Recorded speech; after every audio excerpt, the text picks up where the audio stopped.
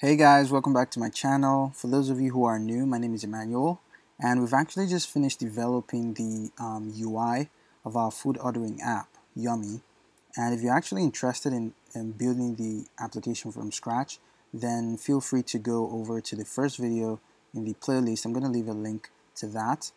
And alternatively, if you prefer to basically start from the network request or the connection to the API, then I'm also going to leave a link to the finished UI, so you can clone that and then continue from just continue along with us. All right. And also, before we actually get to actual coding, I decided that it's best I give an overview of what we're going to be doing. So we're going to be building a network service that's going to be responsible for handling our network requests and basically just holding all of the complexities of the network request. All right. So in order to make sure that everything is sort of independent, I'm going to break the video into 3 different parts. All right. So the first part is going to involve us creating a function that helps us to create or generate a URL request. So what that is going to be is, and by the way, if you don't know much about creating a simple or making a simple request to the backend, then I suggest that you watch my video on URL sessions, data task, or download task. I think it's going to give a lot of insights as to what we're going to be doing. All right, but otherwise, we're still going to cover most of the things we talked about then. So don't be afraid if you don't want to go watch the video. So basically, this function is going to accept 3 parameters, or 2 parameters and 1 optional parameter. So the first one is the route, which is going to be basically the path to the resource we're trying to get in the backend. So an example will be /posts, /users, all right, something like that. And it's actually an enum. That's why we have it as route. Now the next parameter is method, and this is the type of action or the type of request we want to make to the backend. So if you remember, we have like post, get, delete, patch, etc. Then the third parameter is, well, parameters. And this is a dictionary of string and any, and is actually optional, so you could decide not to pass in any value.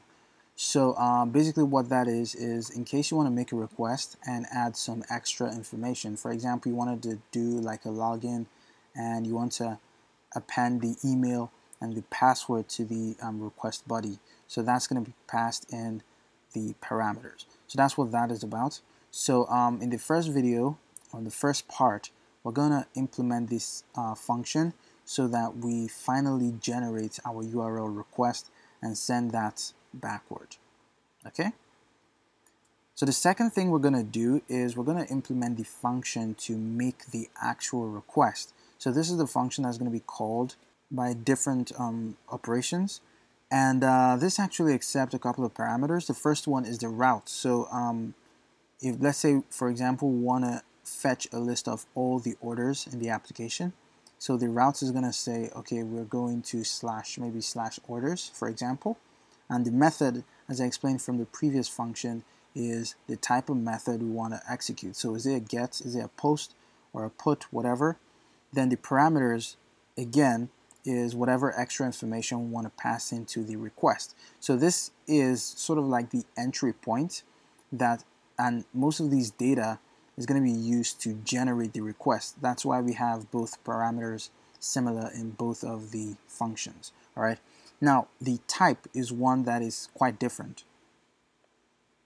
And what the type simply is it allows us to be able to, it allows the user rather to be able to specify the type of data that the response should be decoded as. Okay, so let's say, for example, we have a user object, or in our case, we have a dish object. So we want to fetch a list of dishes from the backend. Now, when we call this function, our route, for example, is going to be /dishes. Then the method is going to be .get. Then the parameters is going to be empty because I don't need to add any extra information. But for example, if we wanted to paginate, then I could add like the limit and the page, but don't worry about that in this video. Then the type is going to be dish. So basically I'm saying when you get the response, I want you to directly convert the JSON data that you receive into our Swift dish object. Okay, and don't worry, this is going to make sense by the time we start to implement this in code. Then finally we have the completion. That is a closure that simply tells the previous function that data has been, or the response has been gotten. So yeah, and in the second part, we will implement this function so that we will, first of all, when we get into this function, we're going to generate the request using the earlier function we created, and then we're going to make the actual request to the backend. Then in the third part, what we're going to implement is the decode function.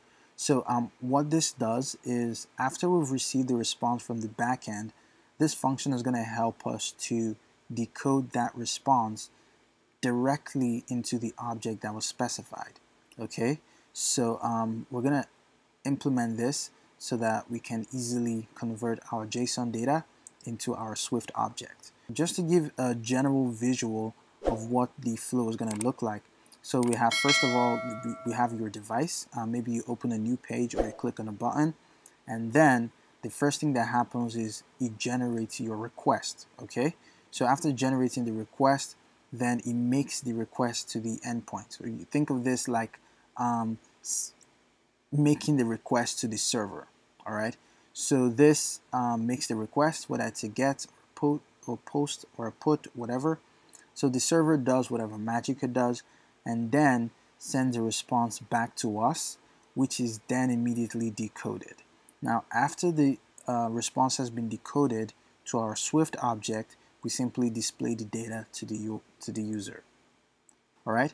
So this is the entire flow that we're going to be working on, and we're going to break them down into 3 different parts. So if you need to do any kind of brush up, then feel free to watch the video on the URL sessions data task. I'm going to leave a link to many of the videos I feel are going to be helpful to understand what we're going to be doing. So don't be afraid.